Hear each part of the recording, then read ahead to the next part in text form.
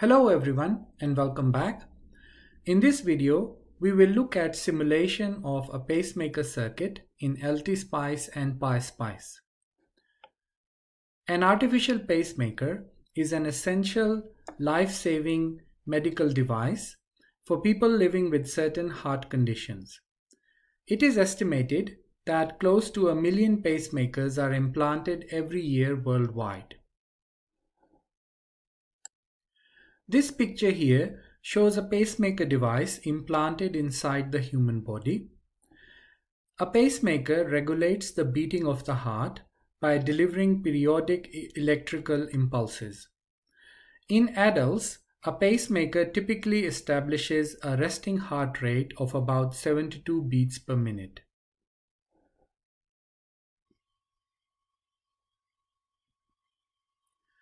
In its simplest form, a pacemaker consists of a first-order RC circuit and a controller. When the voltage source is connected across an RC circuit, the capacitor starts charging and the voltage across the capacitor starts increasing towards Vs.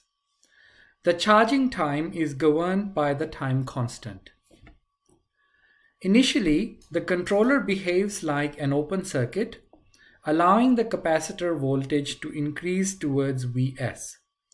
However, when the voltage across the capacitor reaches a certain value V0, the controller is triggered and it starts to act as a short circuit or a current source, allowing the capacitor to discharge.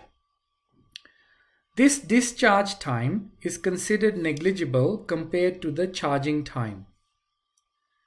Once the capacitor discharges, the controller starts to act like an open circuit again, allowing the capacitor to recharge.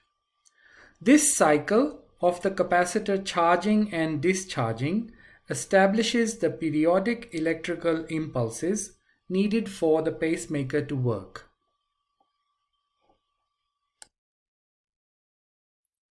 The design of a pacemaker circuit is achieved via this equation shown here.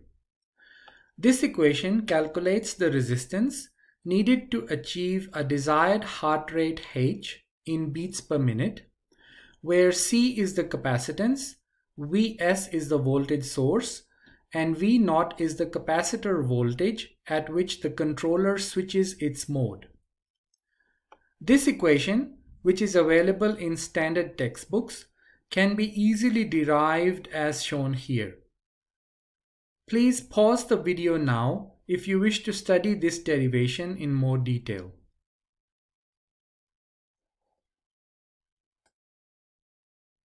Let us consider a design example and its LTSPICE implementation.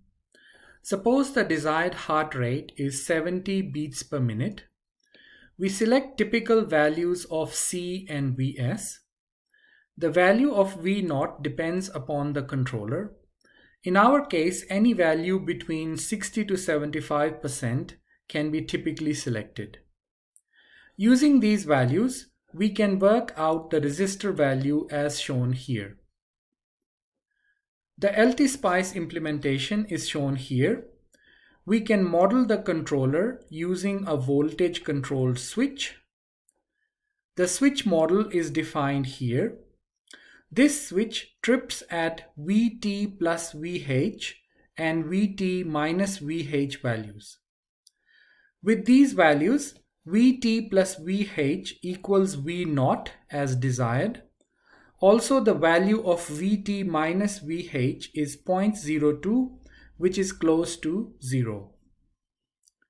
More details about the switch behavior is available at this link shown here.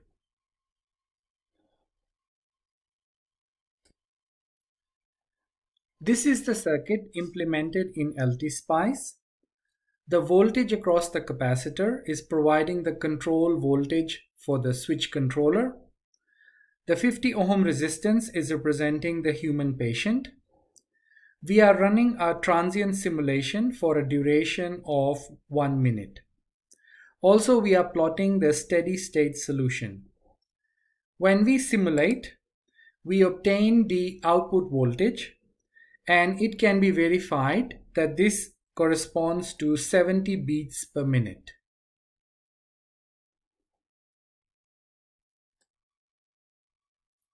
We can also simulate the circuit in PySpice. By defining descriptive node labels as shown, we can transform this circuit into the netlist shown here. The LTSPICE switch model and settings map across to PySpice very well, and this is shown here. We can use the circuit.voltageControllSwitch command to define the controller. Please pause the video now if you wish to study this code in more detail.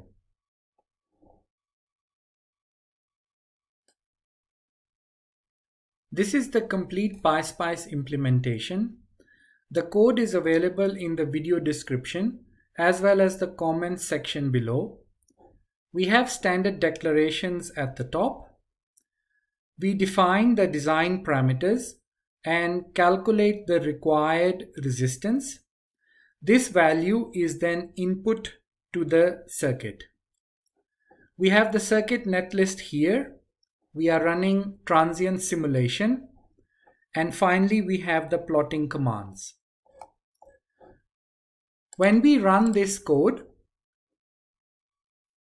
we obtain the voltage across the capacitor, and again it can be verified that this corresponds to 70 beats per minute.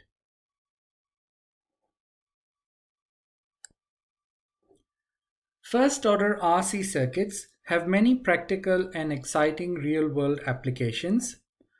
In this video, we have looked at the design and simulation of a pacemaker circuit, which uses a first-order RC circuit. I hope the video is helpful to your learning. Thank you for watching and liking the video and subscribing to this channel.